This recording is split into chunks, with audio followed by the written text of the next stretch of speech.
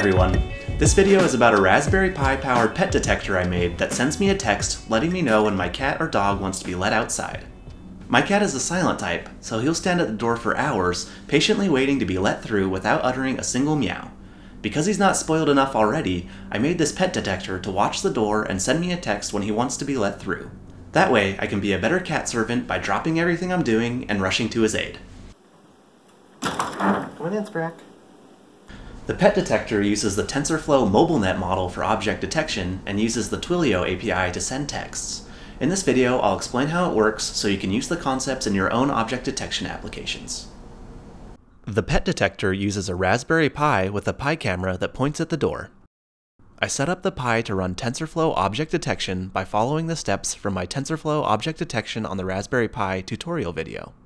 The pet detector uses the MobileNet SSD model to perform object detection on a live Pi camera video feed. The model detects cats or dogs in each frame and finds their location.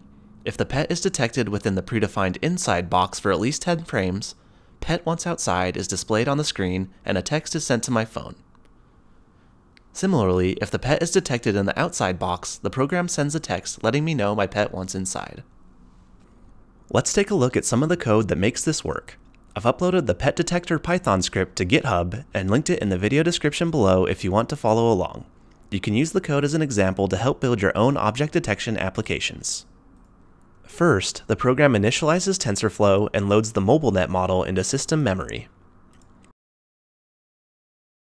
Then, it initializes the Pi camera and begins continuously capturing frames.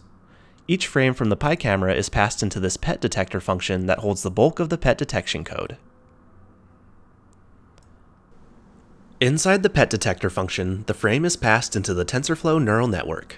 The network detects objects in the frame and draws their location in the image. Each detected object has three properties: location, detection confidence, and class name. These are output into three different variables: boxes, scores, and class. The boxes variable contains the XY coordinates of each detection box. The scores variable contains the detection confidence of each object. The classes variable contains the class ID number of each object. A fourth variable, num, shows how many objects were detected in the frame, even if they have close to 0% confidence. The variables are all stored in order of the highest detection confidence to the lowest confidence. My pet detector assumes that the object with the highest detection confidence is the cat or dog. For each variable, it looks at the first item in the list, which is stored at the 0 index. For each frame, the code checks whether the class of the top detected object is a cat or a dog by looking at the value stored in the classes 00 variable. The classes variable only gives their ID numbers, so you have to check the label map to see which number corresponds to which class string. In the label map, a 17 corresponds to a cat and an 18 corresponds to a dog. My program uses an if statement to check if the value stored in classes 00 is a 17 or an 18.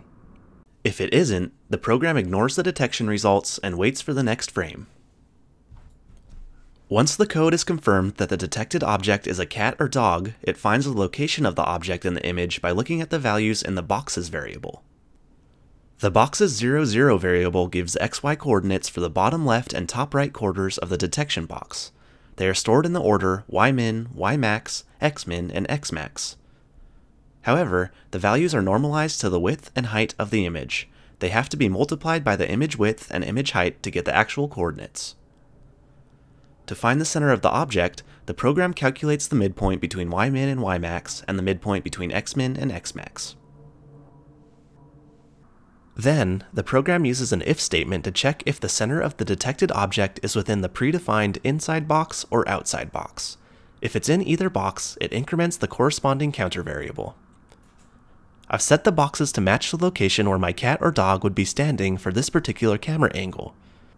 The box boundaries can be changed if the camera is at a different angle. When the counter variable reaches 10, meaning the cat or dog has been detected inside the box for at least 10 frames, it draws a message on the screen and sends a text to my phone. To send a text, the program uses the Twilio API. Twilio is a service that allows you to send text messages to phones over the internet. The API is rather straightforward to use, but it requires setting up a Twilio account. I put a link to a brief tutorial on how to use the Python Twilio API in the video description below.